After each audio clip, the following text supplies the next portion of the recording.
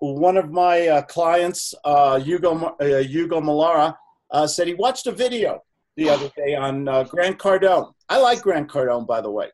I think he's very entertaining. And he's very focused on sales, which I also like.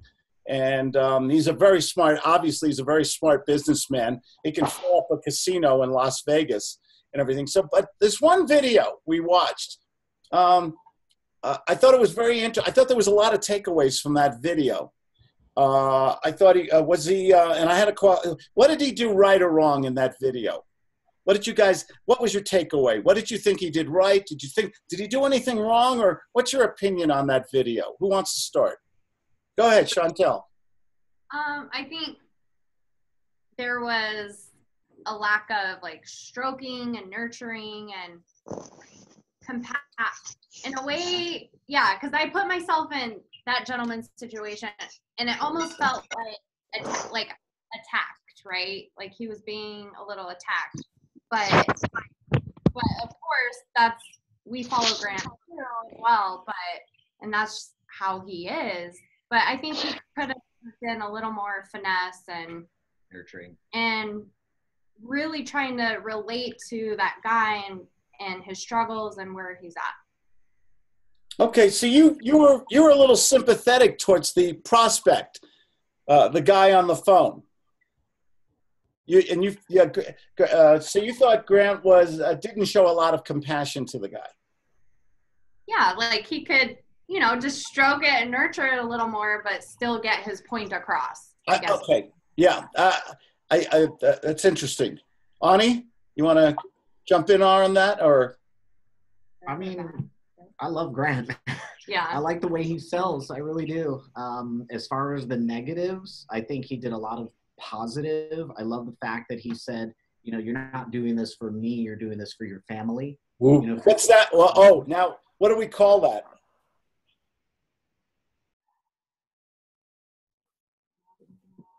What do we call that? Did I lose your audio? Yeah, say that again. I said, what do we call that when he was talking about when you start asking questions up to a man who's not making enough money, wants to make more money, and you say, are you protecting your children, your family, and everything? What is that? That's the $1 million rule, isn't it?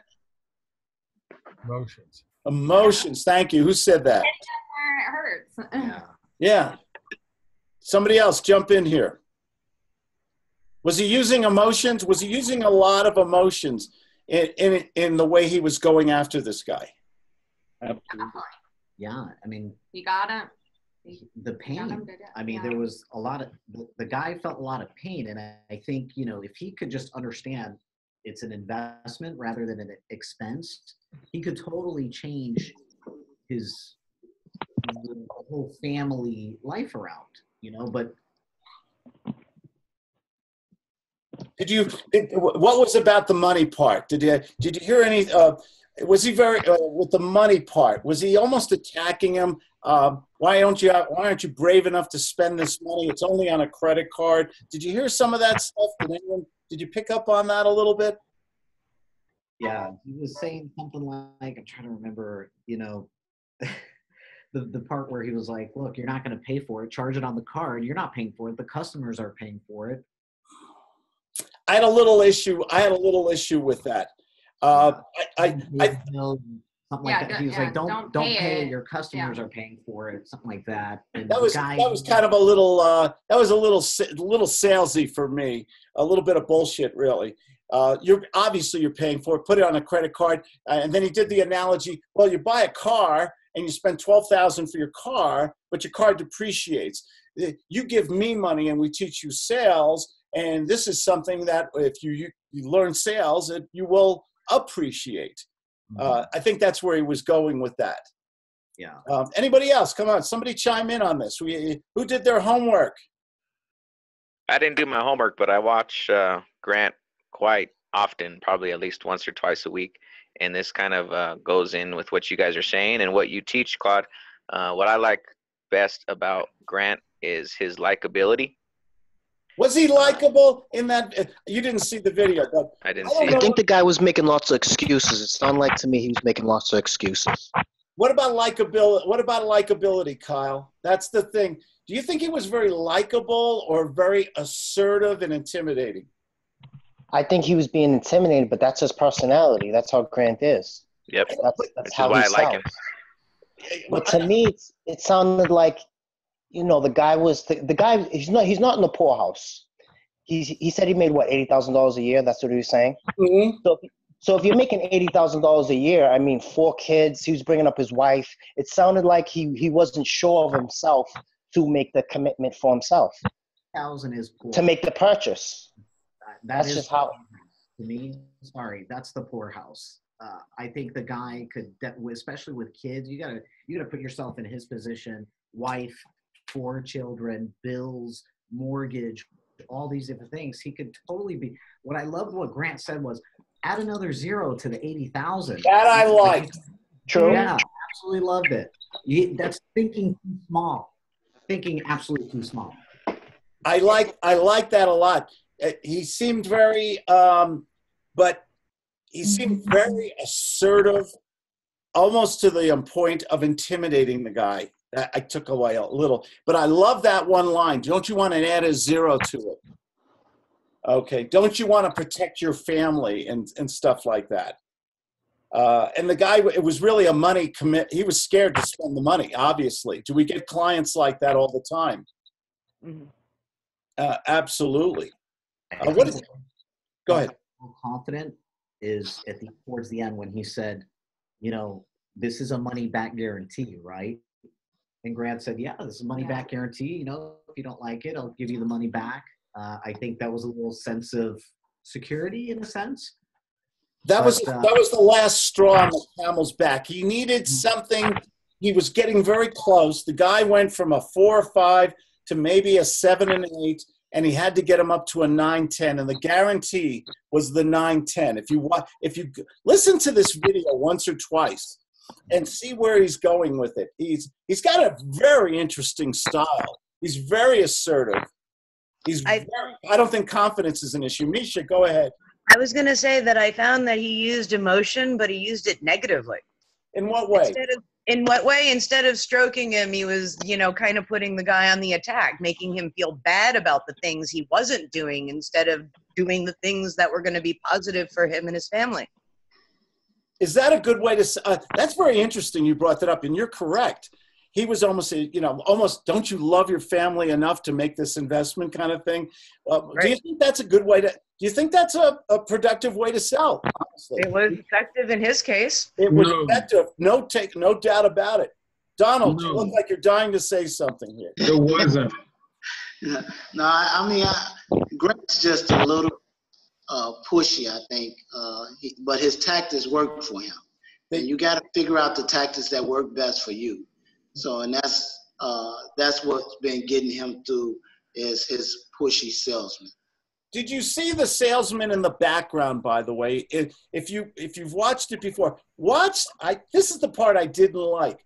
They were in the background snickering. Is that, if that's the right word? Right. What was your feeling on that, James? Well, if he was when he's on the sales call, then the camera should have been moved and just focus on him. Because to me, it seemed like they both were working deals. And if you're trying to set up a video, you want to show everything else in the background. There was a lot of background noise, but there were 2 sales guys in the back, almost snickering, going, oh, watch the boss do his magic. Watch him take over. Watch him manipulate this guy. Right. Now, for him, it was, with you, Claude, it's like there's a rope and you slowly pulling people. Tell everybody your nickname for me. You're slippery than a greased pig. Isn't that the best compliment in the world for a kosher boy? No, but your sales tactics, or you try to convey across to us, is maybe the person that's let's say they have 2 ropes, one rope, and the person is holding it, and you're slowly pulling it with tact. stroking the ego. And with Cardone, it's like he just pushing you off the cliff. He's aggressive. Pitch. He is. He's aggressive, but it works for him. How about fishing? I heard this or read this once somewhere. When you go fishing and you let out some line and you see the bobber start going, a fish is playing with the bait. What does the amateur fisherman do right away? Yank it. He yanks it right away. That's kind of what Grant's doing, yanking it. What does the professional fisherman do? Yeah, give a little slack, then reel in, give a little slack. Let out more line, right? Strip line. Yeah. Let out more line. Let the fish feel comfortable. And then when the fish takes the bait, then you go and pull it. Right. Okay. And that's kind of, sales to me is almost like a seduction with you using words, the right words at the right time. What I thought of immediately is, and please disagree with me if you want to, when that guy got off the phone and he gave him his credit card and everything else, I got the feeling that that guy's wife was going to kill him and that he was going to call the next day and what do they call that, remorse? Did anyone get that feeling? Totally. Totally. Yeah, but I mean, at the same time, I could see what he was trying to do when he's saying it's 4,000 and you have a possibility of making additional 100,000. So in other words, you got to take a chance. Yes, he did that very well. He did that very well. No risk, no reward, and everything like that. How come I felt sorry for this? Is unusual because I teach how to kill sales. And actually, should the salesman ever? Here's a question I have here to the group: should the salesman ever feel sorry for the prospect? I have kids. My spouse will kill me. I just started a new job. Money is tight. Should we, as the salesperson, ever? Is that the end of us making money if we start feeling sorry for the prospect? What do you think? A little bit. What do you mean? Elaborate. Well, I think you have to determine the difference between those being excuses and putting up walls and being being reality where you just can't do business with them right now. You don't want to, you can do business, but you don't want to do business because you feel sorry for them? No. Not empathy, sympathy here. Okay, no. I mean, there's the reality of things happen and it's not the right time for them because financially they can't do it. But as far as them just using a lot of that is just excuse.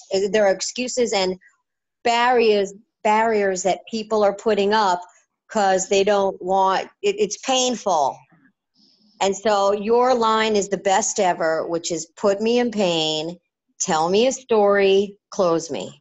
Yeah. That's the best line I ever heard from any mentor, or Grant Cardone, or Josh Smith, and all the other ones, Mike Ferry, and on and on and on. That's the best one. I really, anybody want to join in on that? Should we feel sorry for the prospect at some time? Are we doomed to make a sale if we are too sympathetic for the prospect? Should we feel sorry for the prospect or? Feel sorry for, not necessarily, but understand the suitability of what you're selling them. Is it right for them? And accept the fact that sometimes it's not, like Audrey was saying. I sometimes use the insanity line. You know, Mr. or Mrs. Prospect, I agree what you say. I know times are tough, money is tough, but you're looking to change your world. And if you keep doing the same thing over and over again, you're just going to come back to me 5 years from now. And we're going to have the same conversation. You have to do something dramatic and take a risk. And I'm either part of the solution or part of the problem. You came to me because you have a problem. We can solve that problem, but we have to work out the financial part, and that's going to be a sacrifice, and it's going to be a little scary. Can we move forward, or are we done? Do you want a life of mediocrity, or do you want to take a chance right now? Boom. That would be my stuff. Fred, go for it. Yeah, I completely agree with you. I think what Grant was missing in this sales process was that he was there just to get that credit card number and close the deal, and probably because of the fact that he's the big shot, he's got a lot of things to do. and probably the salesperson called him in because he was not able to close a deal on him. So he did not spend the time to explain to him how he can really help him out, and how he can, by getting into his program and spending that $4,000 today, what he can accomplish over the next year, which is going to be tremendous. So that, I think, was the missing link over there. It was just like, give me your credit card, let's do it. And in the meantime, just throwing a few things at him that how good we are and how we can make you better. But if he had spent at least a couple of minutes, exactly what you were talking about, to explain that, I think it would have been a much, much easier process, and the guy would have given him the credit card with a pleasure, versus being scared of giving that credit card away. I think it was, I agree with you. I never thought about it till you brought it up. That was a takeover like they do in car sales. He comes from a car sales background, and I think he took over from another salesperson. I agree with you. And he did not give any specifics on his program. There was very little hard information there. Absolutely. What worried me about it was so hard, it was a lot of pressure and intimidation, and then he got the credit card, and I'm always worried about remorse later. Okay, yes, we want to get people emotional. We want to get them to imagine themselves and their lives changing, but we also have to apply the logic at some point. Otherwise, we're going to get that phone call the next day, which breaks all our hearts, where they say, I thought it over, and my wife's mad at me, or my husband's mad at me, and I'm gonna rip up the contract. I don't want to do this anymore. And to me, you can get people emotional, but in their heads, they have to logically justify why they made the purchase, because the emotion is temporary and fleeting. The logic goes right to the subconscious. It stays there. It says, right. Oh, this makes sense because. Okay. I think the word here, Claude, is that it was Grant that closed the deal. It was not the customer who closed the deal, which makes a huge difference. I mean, you always say that, you ask the customer for a second time. I'm sorry, what do you say? Just making sure that the customer is agreeing to close the deal. That did not happen in that video. It was just like, and giving me the card, get it done with. There was no post-sell in that, no after-sell, after gut selling. What about there's no benefits if you don't? If I was put under pressure, and I probably have throughout my life at some point been put under pressure to spend money, and I just kind of wanted it and wanted you to shut up, and I did whatever under pressure. How can I possibly embrace what you're selling me if you don't even take a minute or 20 seconds to care about me, to let me know I'm making the right decision? This is going to change your life. This is going to help you. I don't know how, you're just spending the money and there's going to be nothing but regret. You're not giving them any cookie, no nurturing or stroking. And I just don't know how you can have a happy customer that way. You have to give them something, let them know you made the right decision. This is going to change whatever. And if there's none of that, I hope he gets his money back. I had the feeling, I don't know, I'm just taking it, I had a feeling that this guy spent the money and then a day or two later called and said, you know what, let's forget about it. Because when it's just 100% emotion and intimidation and high pressure without the prospect, we want to make the prospect become the salesperson. We want them to justify the purchase. We want them to say, you know what, I'm glad we had this conversation. I really feel good about this. I like you. I trust you. Where do I sign? Here's my Visa card. Here's my contract or whatever. If you can get the prospect to feel that strongly about your credibility, my gosh, isn't that a better environment rather than that high pressure? I think you can tell that he comes from a car background, can't you? Have we all met this car salesman? Right. Yeah. Yeah. Absolutely. One thing, go ahead. Oh, I was going to say, why not just adding the wife in, just like we do in real estate? Well, who's the decision maker? Maybe he could have Always spoken the with wife. her, had her on the call, or called her the next day, you know, to put her mind at ease too. If he feels like, you know, her reaction was going to be the biggest thing from holding him back, because he did say, oh, my wife's going to kill me. Well, maybe just bringing her on board and getting her aligned too. Absolutely. The one thing I did like, he embraced tenacity. He did not give up. He stood on that phone. He was not going to bail or quit. He was going to be on that phone for as long as it took. On that. Do we sometimes see salespeople quit too early? Give up too early? Yes, I heard someone once say, make a sales call, and then the first thing out of their mouth was, I'm sorry to bother you. And I thought, ugh, why are you even calling them? I mean, you're already apologizing. You didn't even say hello. I'm sorry to bother you, but can I sell your house? I mean, how could you expect to get anything? Yeah, that's like the line when people call up, oh, I just need a minute of your time, or can I have a minute of time?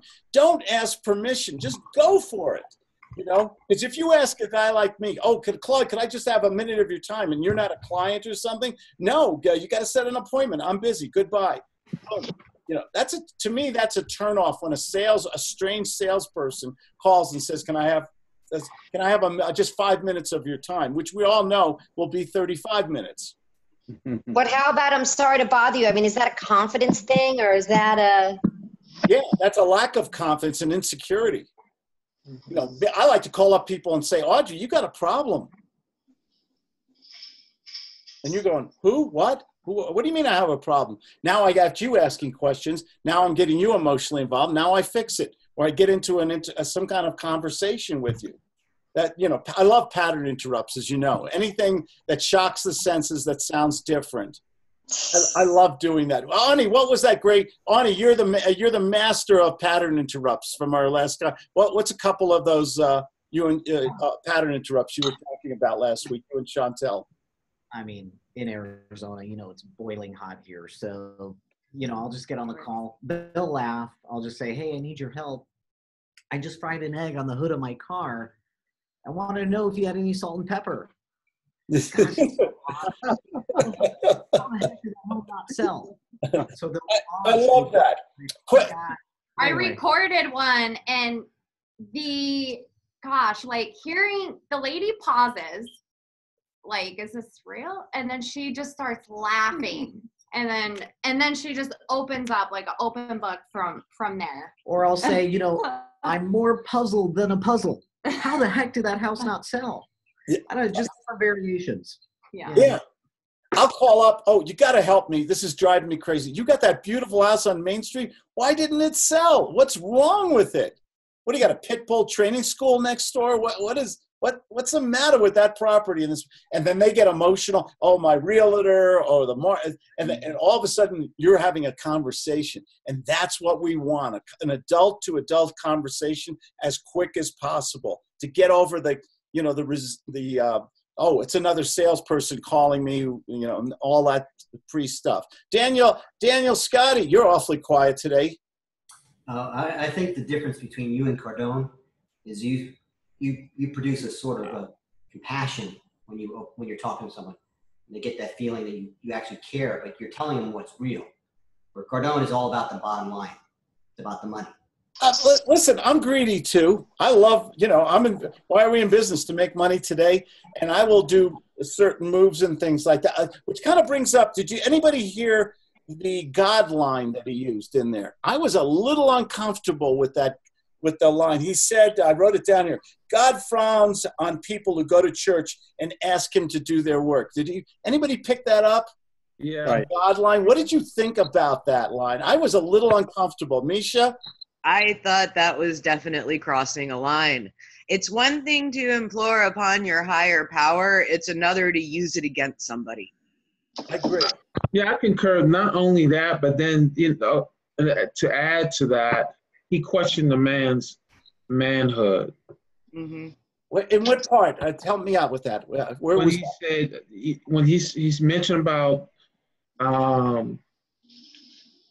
what you just said about the God and, you know, you going to church and asking God to do your work. Thank you. And also, he said it's your duty to take care of your wife and kids, something along that line.